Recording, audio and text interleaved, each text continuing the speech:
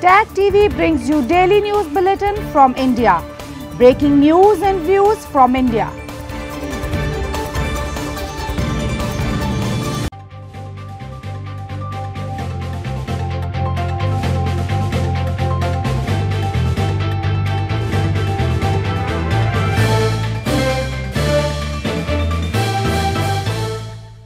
Good evening. Welcome to South Asia Newsline. I'm Lipakshi Khurana.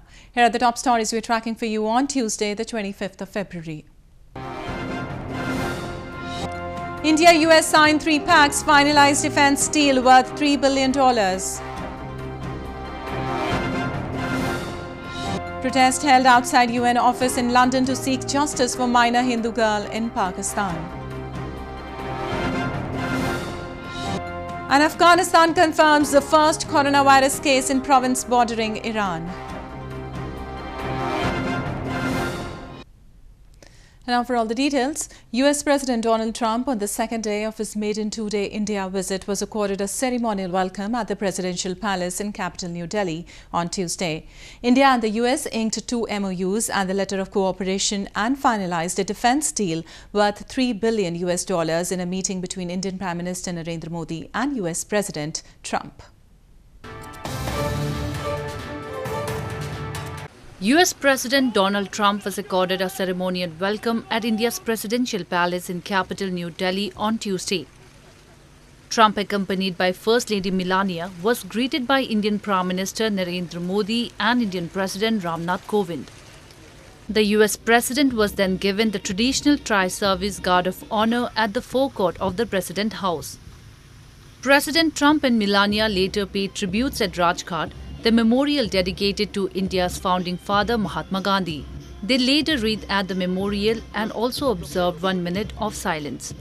Later, Prime Minister Modi and President Trump held wide-ranging discussions on all aspects of India-US global strategic partnership at Hyderabad House. India and the US finalized defense deals worth $3 billion and signed 3 international documents including 2 MOUs and 1 letter of cooperation. Both leaders later addressed a joint conference following delegation-level talks.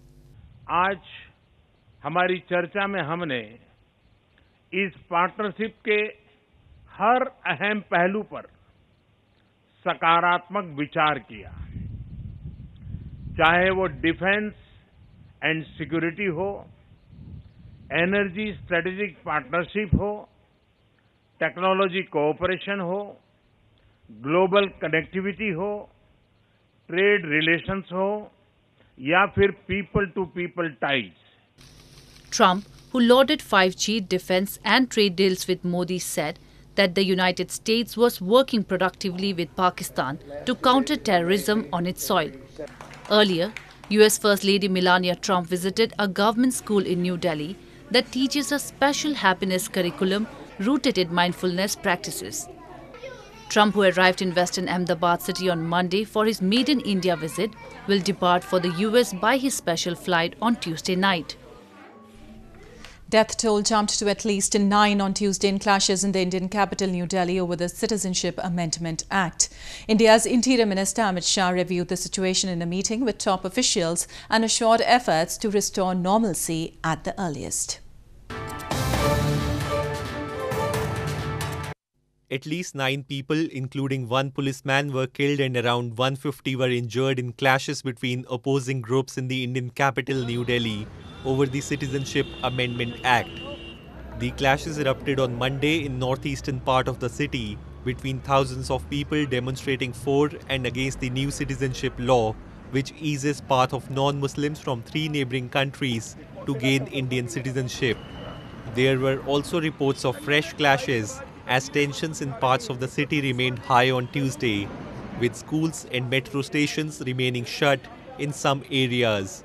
India's Interior Minister Amit Shah held a meeting with Delhi's Chief Minister Arvind Kejriwal and top police officials on Tuesday afternoon to discuss the situation and directed officials to restore normalcy at the earliest. बहुत सकारात्मक meeting रही, जिसमें party politics से ऊपर उठ के सबने ये तय किया कि ये हमारी अपनी सबकी दिल्ली का मामला है और सभी पार्टियां मिलके और सभी पॉलिटिकल रिप्रेजेंटेटिव्स मिलके दिल्ली में वापस शांति बहाल करने के लिए जो भी संभव प्रयास है, हम सब संभव प्रयास करेंगे।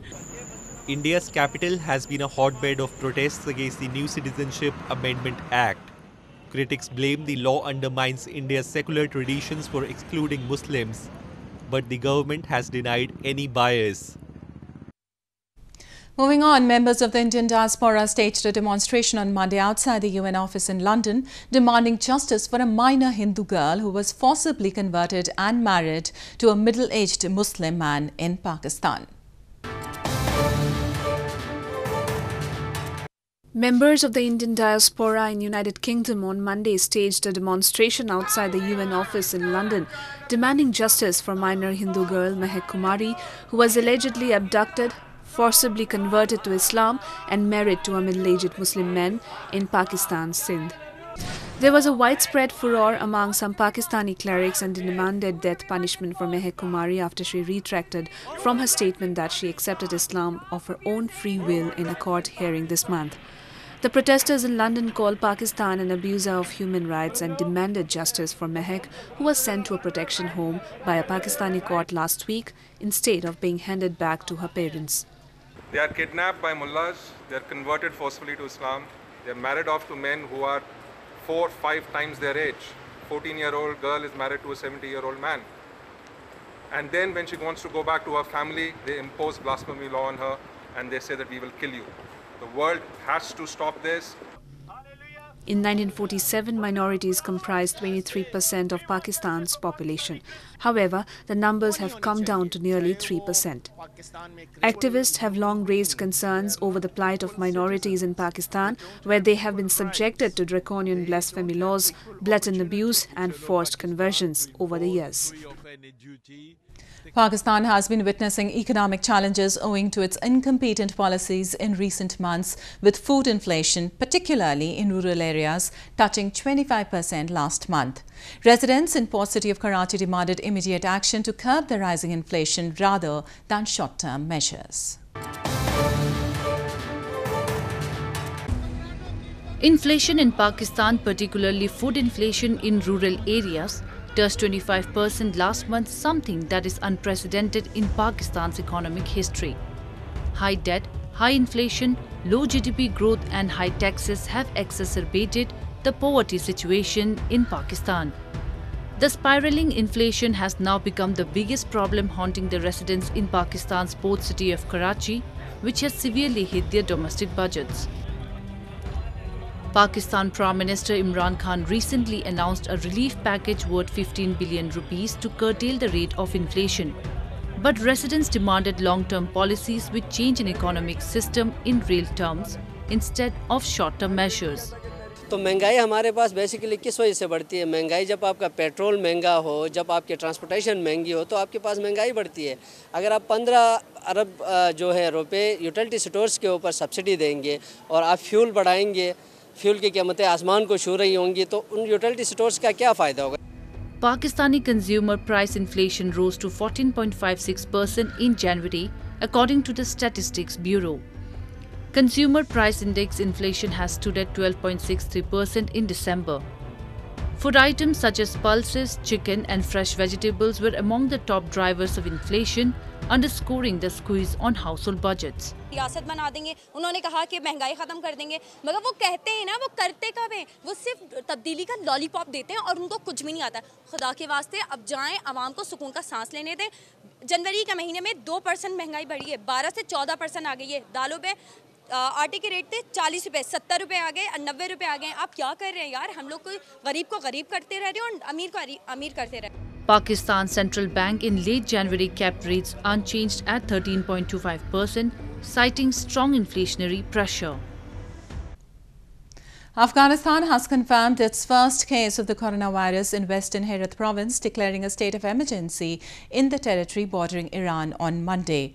Iran has reported a sharp rise in coronavirus cases and has confirmed 12 deaths in the latest. Afghanistan on Monday confirmed its first case of the coronavirus in its western Herat province, declaring emergency in the territory bordering Iran. Dozens of cases of the virus, also called COVID-19, which originated in China late last year, have also been confirmed in Iran, where 12 people have died, the highest death toll outside China.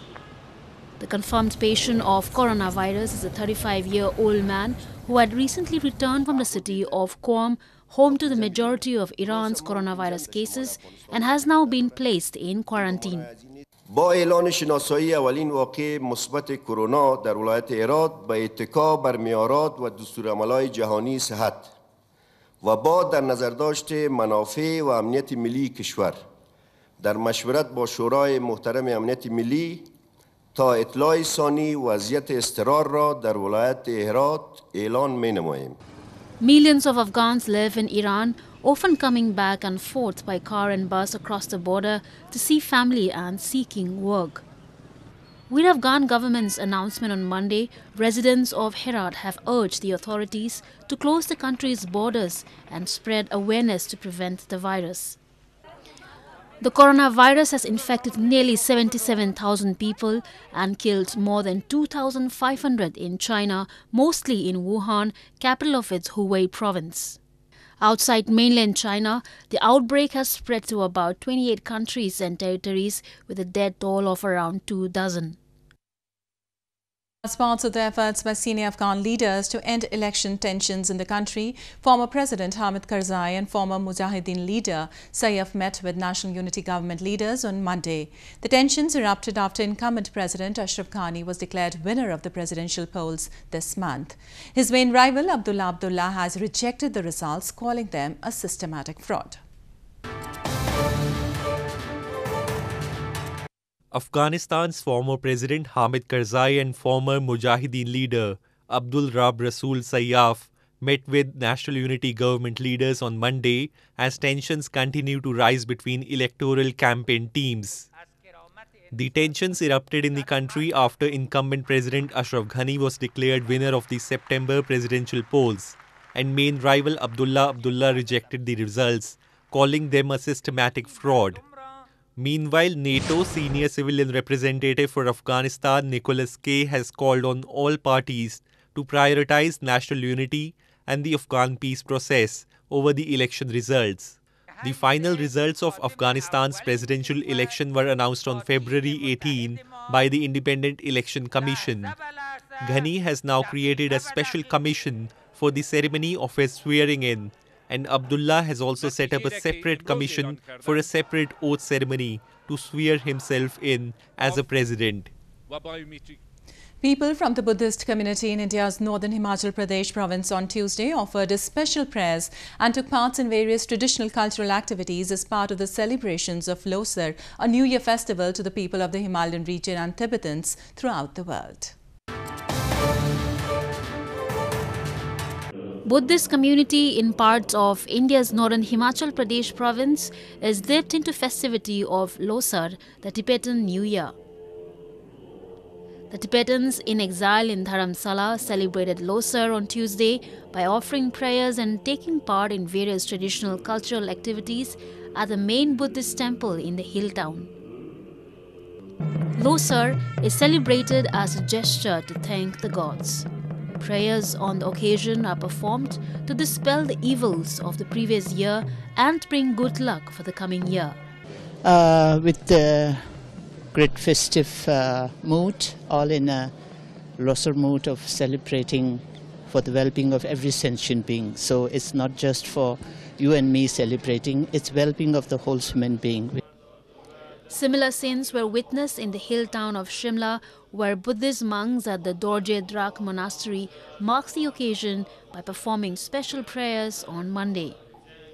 The festival mostly starts with the commemoration of 8 symbols of Tibetan Buddhism like the parasol, conch shell, vase and victory banner. Well, that's all we have for you from South Asia this evening. Now our viewers can watch the show on SouthAsiaNewsline.com. You can also visit us on Facebook.com/SAsiaNewsline and follow us on Twitter @SAsiaNewsline. That's all in tonight's edition. We'll see you same time tomorrow. Good night.